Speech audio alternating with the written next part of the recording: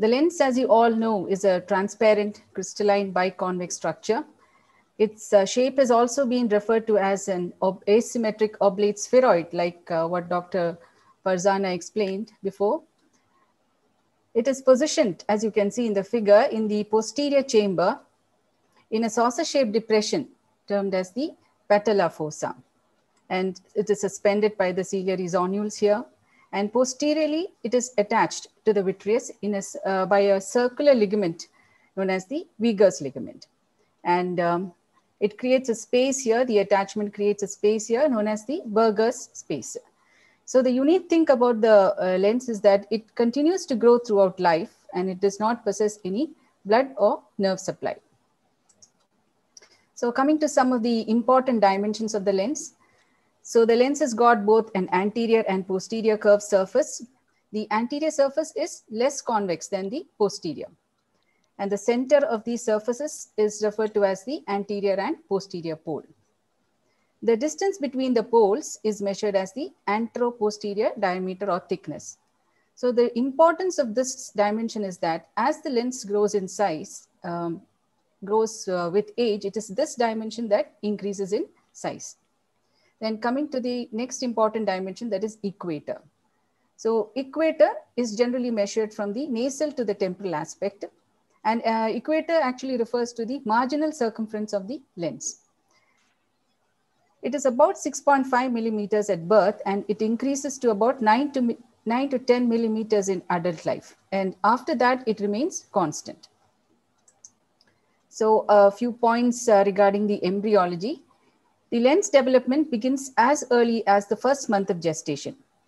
It is supplied by the hyaloid artery, which forms a network of capillaries, especially over the posterior surface, known as the tunica vasculosa lentis. So this structure eventually regresses towards late gestation, but you can see remnants of these on the posterior lens capsule as dot-like opacities. Here you can see this is the Mittendorf's dot, or sometimes you can see them as pigmented small lens opacities over the anterior lens capsule. These are the epicapsular stars. Now, these are examples of other developmental anomalies. Here you have the lenticonus, where you get a conical protrusion of the lens surface. This is anterior protrusion and this is posterior protrusion. Now here you have the lens coloboma, where you get a defect in the sectoral defect in the margin of the lens with associated zonules. This is typical inferior location with iris coloboma. So this is another anomaly. Now coming to the lens anatomy, it is composed of the lens capsule, epithelium, and lens fibers. The unique thing about this lens capsule is that it is the thickest basement membrane in the body. And it is thickest near the equator, where you have the attachment of the ciliary zonules, and thinnest at the posterior pole.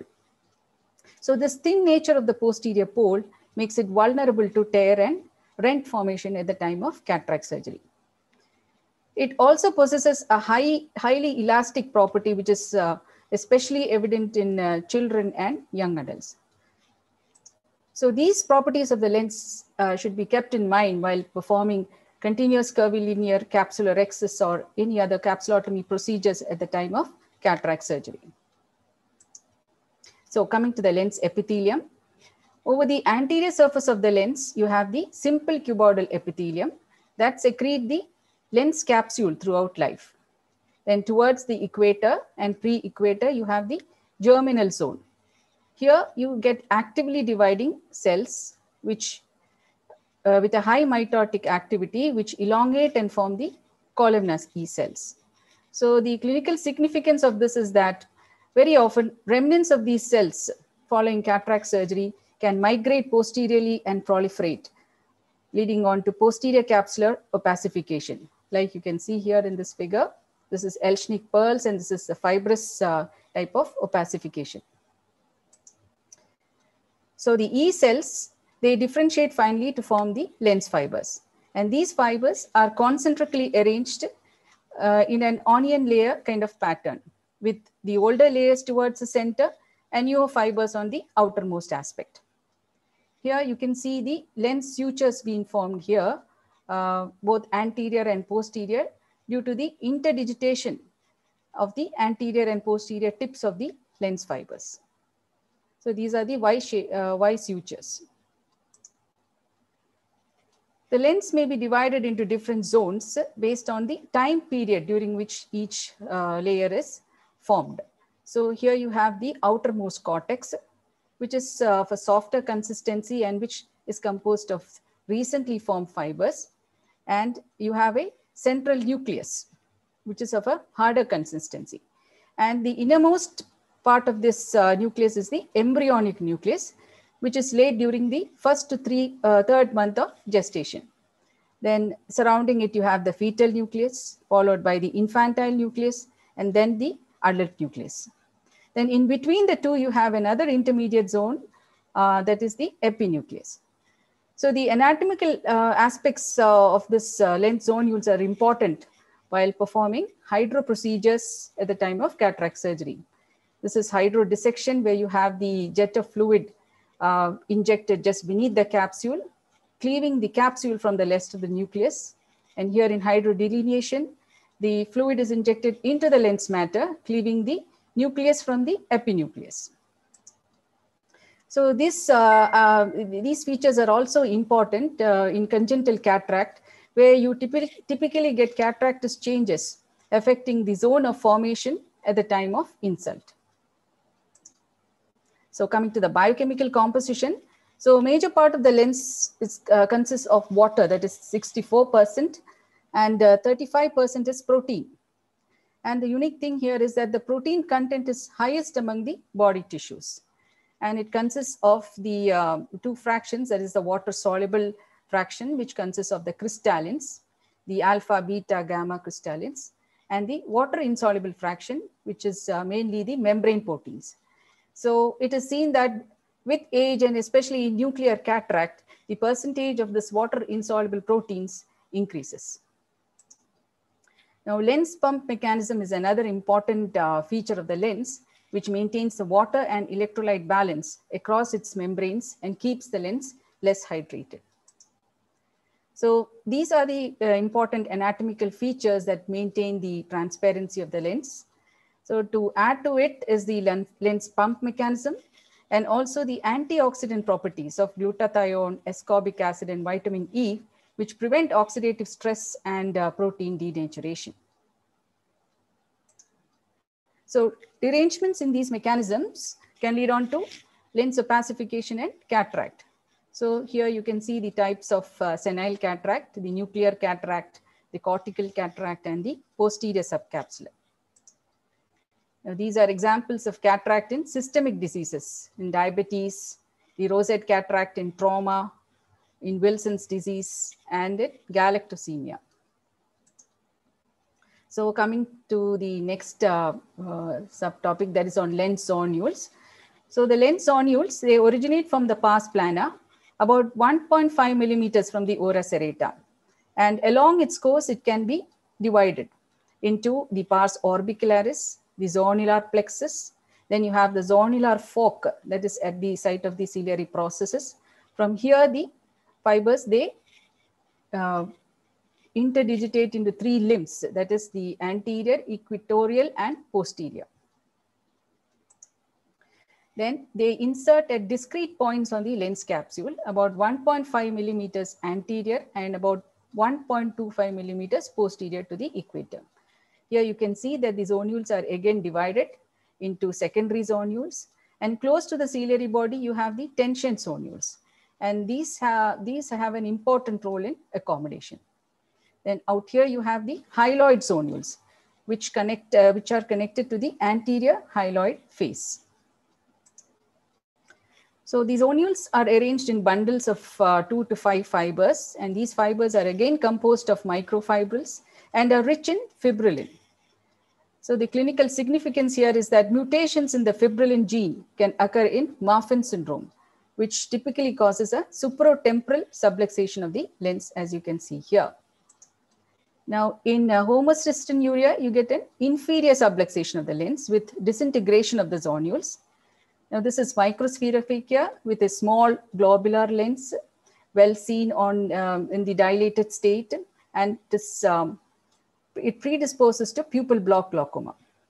Now here, this is pseudoexfoliation with the regenerated zonules here.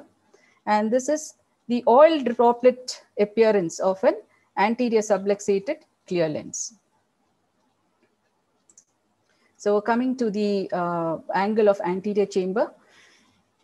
So the angle of anterior chamber, it's actually a recess formed between the posterior surface of cornea and the anterior surface of the iris, bounded from anterior to posterior by the Schwalbe's line, then the trabecular meshwork, followed by scleral spur, and posterior most the ciliary body band. Now coming to the aqueous humor outflow, it mainly occurs, that is in 83 to 96%, it is through the conventional pathway. That is, the outflow occurs through the trabecular meshwork into the episcleral and subconjunctival veins. And in 5 to 15%, it drains out into the suprachoroidal and the supraciliary space. So coming, let us take up each structure in detail. That is the Schwalbe's line. So it represents the termination of Descemet's membrane. And on gonioscopy, it can be seen as a fine white ridge just anterior to the trabecular meshwork. And it is better identified when you do the corneal wedge technique of gonioscopy, where the anterior and posterior corneal beams meet. So pigmentation is very common here because this represents the point of transition from the scleral to the corneal curvature.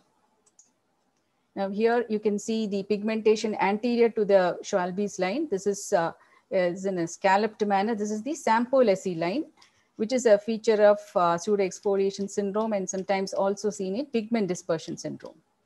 Now this is the anterior displaced Schwalbe's line or posterior embryotoxon, which is a feature of anterior segment dysgenesis, and it's also seen in 10% of the normal population. So coming to the next structure, the trabecular meshwork is a sieve-like structure that is located between the Schwalbe's line and the scleral spur. It is a pale tan to dark brown in color on gonioscopy, and the pigmentation varies with age, race, and pigment dispersion. It is divided into 3 portions. The innermost, you have the uveal meshwork that is shaded in blue. Then you have the corneoscleral meshwork, that is the middle layer shaded in red. And the innermost, you have the juxtacanaliclar tissue. I'm sorry, the outermost. Then outer to that, you have the Schlemm's canal. So the uveal meshwork, as you can see here, the trabeculae are arranged in rod or cord or rope-like manner with large pores for the aqueous outflow. Here you can see iris processes on gonioscopy. These are actually the extensions of the uveal meshwork, and very often it is mistaken for peripheral anterior synecdoche. Now, the corneal scleral meshwork, the trabecular sheaths have smaller elliptical pores and they decrease in size as you go to the deeper layers. The ultrastructure of the trabecular meshwork, so both these layers have a common structure. That is, they have it is composed of 4 concentric layers.